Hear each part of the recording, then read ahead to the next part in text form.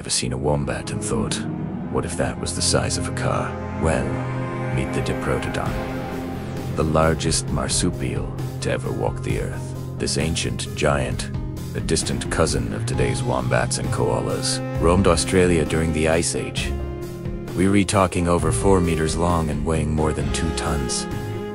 True giants of the marsupial world. Despite their intimidating size, Diprotodons were gentle herbivores. Imagine herds of them wandering through open woodlands, munching on leaves and shrubs with their powerful, ever-growing front teeth. They were so massive they would have towered over the first Aboriginal Australians, who likely saw them as both a source of food and inspiration for legends. Sadly, the Diprotodon vanished around 46,000 years ago as the climate changed and human populations grew. All we have left are their fossils, reminding us of a time when gentle giants ruled Australia. Thanks for watching. If you love learning about amazing prehistoric creatures, hit that subscribe button and join our next adventure.